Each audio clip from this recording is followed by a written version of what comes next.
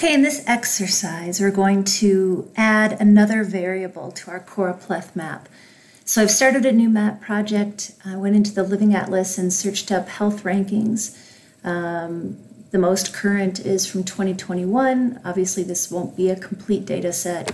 You know, a lot of it is projected data, so you're welcome to work with 2020 if you'd like. Hit OK. You can probably double click on it to simplify this step, but it gives you different aggregation levels. I just go and remove the state and the country because those aren't very interesting to me. Okay, let's first look at the attribute table and take a look at what we have to work with. It turns out it's a lot, which is kind of fun and a little overwhelming. So, counties, and then you'll just take a look here. Premature death, usually broken down into multiple categories, sometimes race, sometimes age. An easier way to look at this sometimes is to go by select by attribute and just add a new expression where object, but here's a list of the attributes we have to work with. So poor or fair health, I want you to think about things that are already normalized, like percent low birth weight, or variables that will have to be normalized by dividing by either the area of the county or the population of the county. So yeah, these numerators and denominators, I haven't read up on that to see what that is, but teen births, how many mental health providers there are per 100,000 people in a county, percent of the population that gets a flu shot, percent of the children that are in poverty. So take a look here. There's a lot to work with. Okay, one of the maps that I got started with was comparing the percent of the population that excessively smokes relative to the percent of the population that reports more than 14 days. We'll have to take a look at it. I'm not sure over what period of poor health. So again, primary symbology, we don't want unclassed colors. Let's use bivariate colors this time. It asks you for your fields and gives you the option to normalize it right here in the symbology window. So if you had a raw count of something and wanted to normalize it by the county's population, you could do that right here. Your classification method, and whether you want a 3x3 or a 4x4, and then some great stuff to work with down here. So let's go ahead and plug a couple of those in.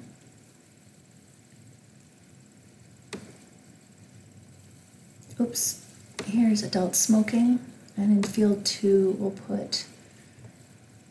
Okay, well, I found the attribute I was looking for, but I had to go back to the 2021 data that I was originally working with. It turns out the variables aren't the same between the different years, so be aware of that. I thought I was going completely crazy for a second there. And shockingly, it's the percent of adults reporting 14 more days of poor physical health per month. That's a lot. Messy. Okay, so it's your job to experiment and use the correct classification method. I'm here to show you about some map tricks. So here we're showing the percent of the population, and you're going to want to read up on what these mean, and I'll give you a link for that. The grid size. Let's just, for fun, make it 4x4, and then just notice how many options you have. For color schemes. Okay, so taking a look at the histograms again, where's the average? What's your distribution like? This is quantile, so we're going to have the same number of observations in each class. And here is the second field. This is the poor health, and then the yellow is smoking. It builds a legend for you here. There are ways to change the legend. Orientation, for example, you can make it a diamond with the low at the top, okay, and you can, like I said, change the way it's labeling and change the labels themselves. Another thing you can do is, so I was looking at this and I was thinking, Okay, that's a pretty interesting pattern. Here we have, these are the areas of a lot of excessive smokers and a lot of the population reporting poor health, more than 14 poor health days. Here we have relatively excessive smokers in yellow, but not reporting poor health days. And here we have low levels of smoking, but people reporting a lot of poor health days. It's just sort of interesting. And then up here, just this whole band that's a mismatch. Yeah, crazy, consistent sort of trends, which I wasn't expecting to see. But we have, again, the problem with choropleth is we have all these tiny little counties, and then we have these great big counties. Well, so what's going on in this county? Is it fair to have this distribution? Is this a high population county or low? It's probably a low population. That's why it's so big. So one thing you can do is if you go to the second tab in the symbology, you can vary the transparency based on a field. And so if we could find a population field, total county population. All right. So there's population, and notice that it's applying a range of transparency here, the low numbers and the high numbers. So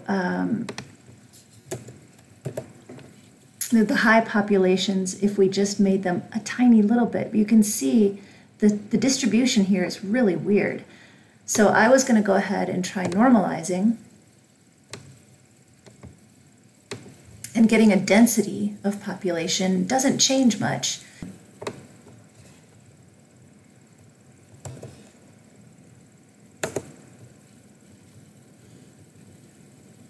And so maybe what's happening here is that the really dense counties, which makes sense that they're in these urban areas, aren't showing up because of our base map.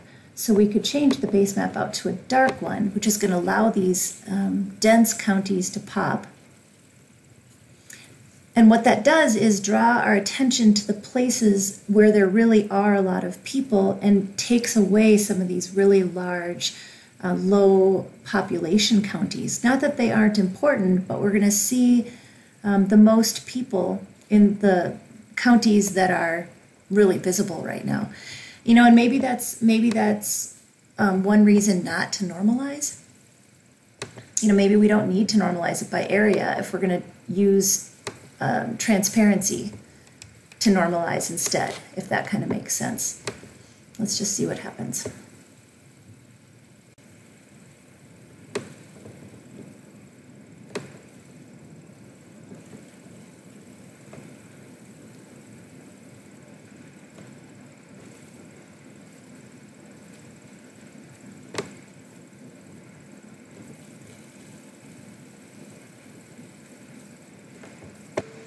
Okay, you decide if you want to try, symbolizing or weighting, I guess, the visualization against population density or margin of error or something like that. It's up to you.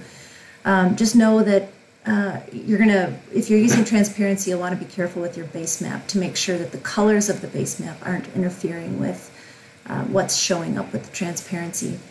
Okay, so I switched this back to square. What I'd like to see you guys do is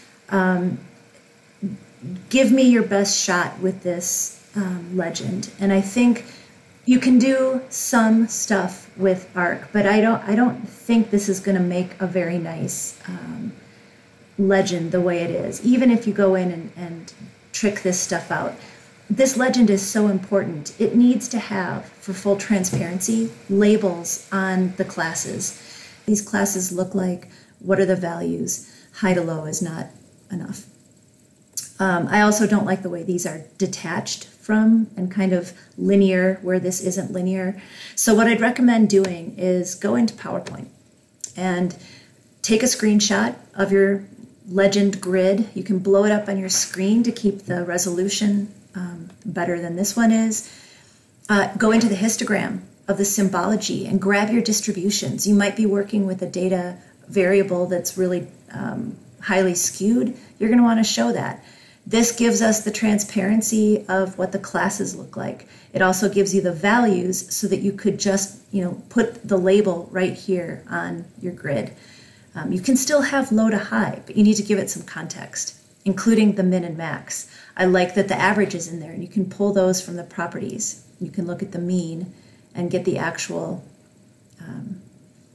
value for the average. So I would recommend doing that work in PowerPoint if that's your thing, or you can do it in Illustrator. I don't really care. But I can go in and insert text now, and I can control the font size. I can control all sorts of labeling options. So that's what I want you to do. Then you can export this finished legend image as a PNG and reinsert it with your map. I think the map is important. It's going to show us spatial distributions, but this legend contains everything. This is the meat, right? So you're going to want to spend time making the legend look incredible, and then build a layout that balances the spatial distribution with critical information about what you're showing us. All right, that's the exercise. Questions, let me know.